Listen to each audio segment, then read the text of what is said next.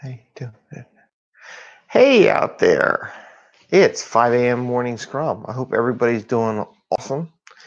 It is Thursday of the week, right?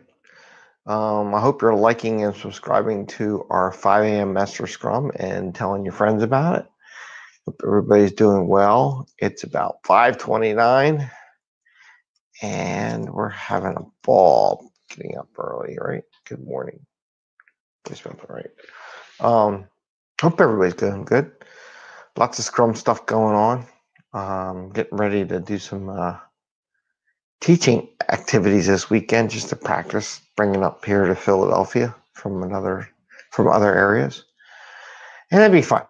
So kind of going over some stuff. But what we do here at 5 a.m. Mester Scrum is we talk about Scrum stuff, Agile activities that are either business, IT, home, away.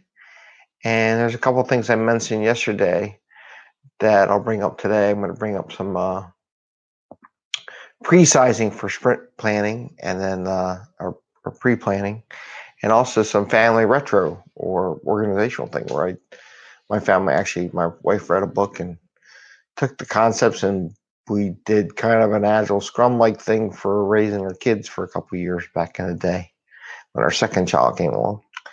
And so we'll get right into it. Talk about pre-sizing for sprint planning. And we talked the other day about capacity and overcommitting and what the impact of that is. And, preparation is the part that'll set you up for failure or success too.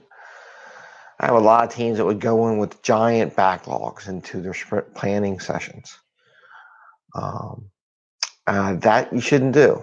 And what you should be doing, you should be looking at your team's velocities. And the product owner should be working, the Scrum Master should be helping them out. Should be making sure that no more than your points were from the previous sprints come into the sprint planning session. So what I see a problem with a lot of organizations, and I always had this battle as a Scrum Master, get rid of some stories. No, we can do it. Get rid of some stories. And I'm like, you're not going to, who's going to admit it? You haven't done it. Just do it. You're like, oh, man. So their sprint velocity is this, right? So this is what their average sprint been like this for a couple sprints, right? But when they come into sprint planning, they bring this many stories into the sprint planning, right? I'm like, why are you wasting your time? You know you're going to be around here, so why are you bringing this many stories, right? Doesn't make any sense. But they do it anyway. So what I usually teach my product owners to do is to use the velocity, historical velocity, maybe last sprint, maybe last couple sprints, whatever they like to do as a team. And they say, hey, yeah, we've been doing an average of 40 points or something like that over the past couple sprints. I said, okay, then don't bring in 40 points worth of work to sprint planning. And once they get the hang of it, it goes so much easier because it feels less frustrating to the team because they can't do all that work. And it just once it clicks in the product owner's brain to say, okay, I'm just going to bring in as many stories as that we typically get. I'm not going to bring any more. And in fact, if I can, I encourage them to bring less, because no matter how good a team is, there's always some rollover. Hopefully it's not very much. It really should have been only be maybe a couple stories, if that. And if it's a lot of stories, then you got bigger problems, which we can always talk about that. But, if your velocity is 40, bring in 35, right, into the sprint. If you're that good of a product owner, you should have a whole backlog of stories all pre-refined and everything for the next sprint. So if you decide that, you have 35 and maybe they got all the stories done, you bring in a couple more stories into the sprint from the sprint ahead. So I always laugh like that. So, well, if you're that good and you're that prepared, it's not an easy, it's easy peasy. All you got to do is bring a couple stories forward from the backlog or another sprint's future sprint's backlog. So again, so to make it easier for success, don't come in, if your velocity is this, right? Don't come up with this many stories in the sprint planning because you're destined for failure. So why set yourself up for failure, right? That doesn't make any sense. Come in with this many, maybe even a little bit less in case there's rollover. It gives you pivot room, right? It gives you as a product owner pivot room to change your mind on what you want to do in the last minute, which is okay because you already planned out and refined a bunch of other stories. So if you do that, you're more likely to be successful throughout the sprint. It's just food for thought. Anyway, again, so you're not overcommitting. You don't get the team to overcommit. Come in with a realistic expectation on what your backlog should be, and it also helps you be lean because you're not going to talk about stuff that you're not going to do. So if you come in here and you bring in 50% more stories, that's 50% more conversation during sprint planning that you never really should have done in the first place, right? So that's why people's sprint planning meetings take hours and so much time, and it feels frustrating because they bring in 50% more stories than they actually can do. So, let's say your sprint planning normally takes 2 hours, and that doesn't include tasking, right? Say it takes 2 hours to go over your list. Well, if you are looking at 50% more or 50% above your average, let's say you got rid of 50% of those stories you don't have to talk about, well, your sprint planning is now an hour, right? Or if you're doing hour sprint planning, but you're typically bringing in, 50% more stories, which they do, you can get your sprint planning done like in a half hour, what you decide what you want to do. So your choice, overcommit, get more time back. Which one do you want? Overcommit, more time. I think most people want time. I don't know why they do this, but get them more time, right? So anyway, so that's how you prepare for success for your sprint planning sessions. Again, like and subscribe to 5am Mester Scrum if you like what we're talking about. I wanted to bring another one. I mentioned it yesterday about doing family and non-IT stuff for Scrum, right? So I wrote down in my book to talk about when we had our second child came along. I think my wife was reading all these child books and family books or whatever, and one of the books talked about Agile and Scrum. Actually, talked about Agile and Scrum at home. So my wife said to me, "Well, why don't we do some of that Scrum stuff or the retrospect or some of the stuff that you do in the house to help take care of things?" Because it was our second kid, things are, one's getting older. What do we do? So, and I'm going to teach a facilitation class, and it's really funny. I found this little book while I was cleaning up, and this is our notes. So I got notes in there from the days when we had these meetings and we would plan for taking our kids. So basically what we did is we wrote a goal section and then what we wanted to talk about. And once a week we would do, you can call it a retro or a kind of like a weekly daily scrum. What's the plans for the week? It was a kind of our sprint planning session maybe. So it was a retro / sprint planning session. So it was kind of interesting. And I'll give you an idea how it went. So we had goals. It was a 30-minute meeting. It wasn't a 2-hour meeting. It was only 30 minutes. So we had a couple goals. So first we set goals. What's the goals of these meetings? And one was better organization of time and resources. Sounds good. Share parenting lessons learned. So that's kind of like your retrospective and what goes on. And then we would do a short prayer at the start and the end, just to get us into the good mood, right? So that we had those 3 goals, right? And then we had items to discuss. When we would talk about our schedule for the weeks, things we would like to do during the week. So we would plan our week, like sprint planning, right? Talk about that. One of the things, what worked in previous weeks. So we retrospect on what worked from parenting, because we had two parents and two different things going on, and we wanted to make sure us as parents were saying the same thing to the kids, and it wasn't dad do this. And we might want to go back to this because my kids are getting older now, that they're kind of abusing one parent over another. So we might want to go back to this so we can plot against the kids, right? What did not work the previous week? So we would talk about what worked and what did not work. Sound familiar, right? Sounds just like a retrospective to me.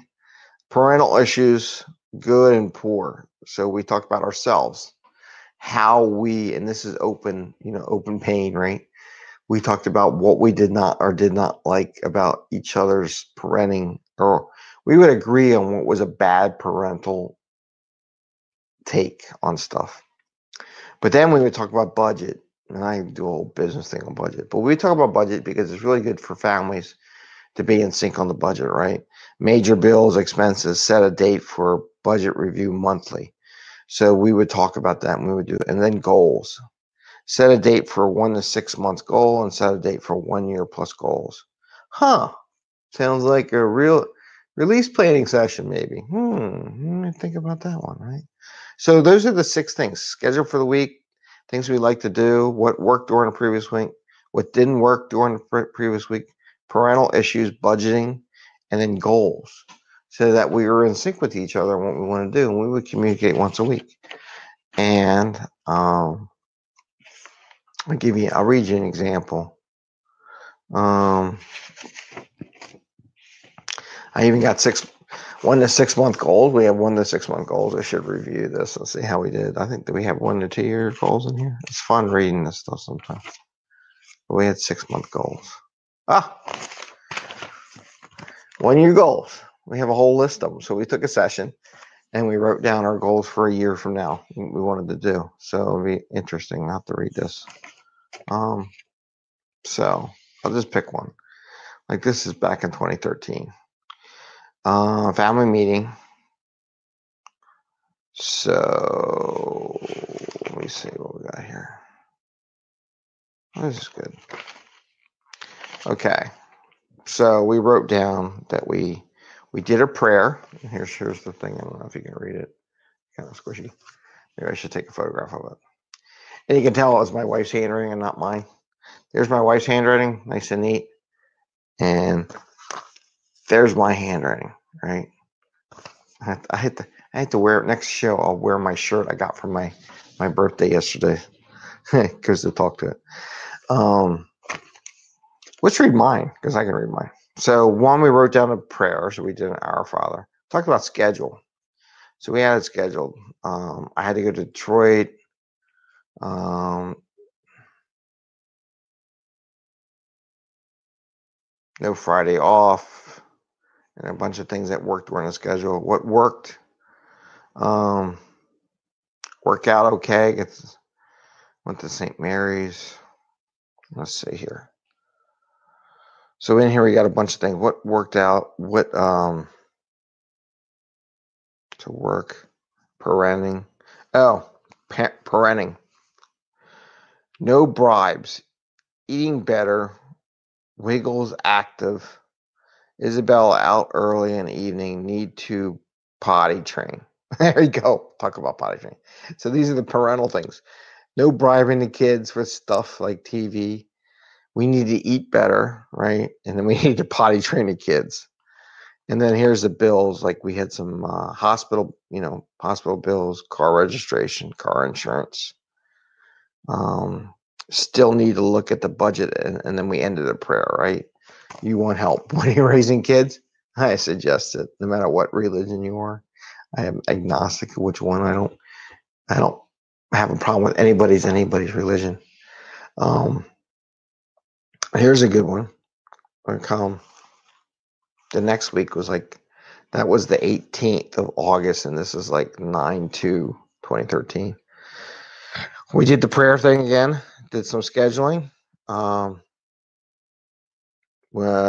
Greg's to read next Sunday's mass. Okay, that's fine.